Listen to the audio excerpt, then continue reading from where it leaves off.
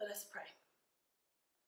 Almighty God, look with loving mercy on your family, for whom our Lord Jesus Christ was willing to be betrayed and to be given over to the hands of sinners and to suffer death on the cross, who now lives and reigns with you in the Holy Spirit, one God, forever and ever.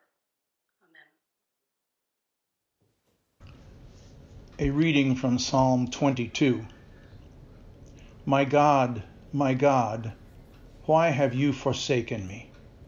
Why are you so far from helping me, from the words of my groaning? O my God, I cry by day, but you do not answer, and by night, but find no rest. I am poured out like water, and all my bones are out of joint. My heart is like wax. It is melted within my breast. My mouth is dried up like a potsherd, and my tongue sticks to my jaws. You lay me in the dust of death. For dogs are all around me. A company of evildoers encircles me. My hands and feet have shriveled. I can count all my bones. They stare and gloat over me.